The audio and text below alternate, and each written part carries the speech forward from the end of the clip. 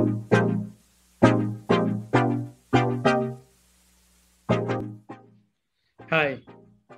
I'm Rajendra Dhandhukia.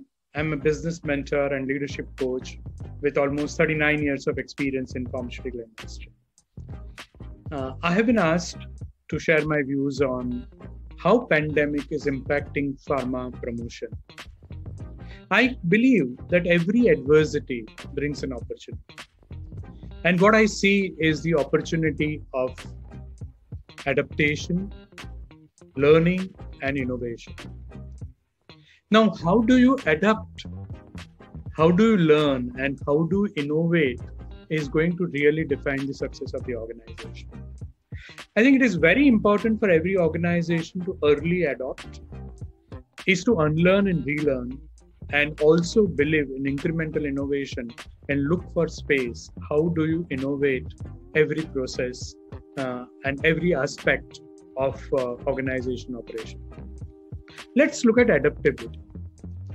Adaptability, we are talking about, are we wholeheartedly adapting to digital media and the virtual platforms? It is offering so much to us. What is important is an attitude to embrace it.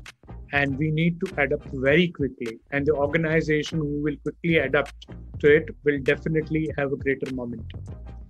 The second adaptability is we are moving from coercion to facilitation. A medical rep used to always go to a doctor and ask and demand prescription and do a little bit of pressure selling or a coercion selling in the clinic, which is now moving to facilitation.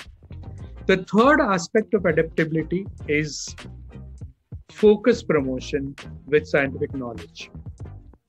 Unless the promotion is knowledge-based, it is relevant, the doctors are not going to visit again and again either the mail, text message, audio, video, or the virtual media seminars for the organization. So it is very important that the promotion becomes more and more focused, more scientific, more relevant, what a doctor can use it. And the last is, are we bringing patient into the promotion? Are we bringing an angle of looking at the patient and how to facilitate or improve patient life? And that probably are the four areas of adaptability. The one is quickly adapt to digital media's virtual platform. Second, move from coercion to facilitation. Third, make the content very, very relevant. And fourth, look at everything from the patient point of view.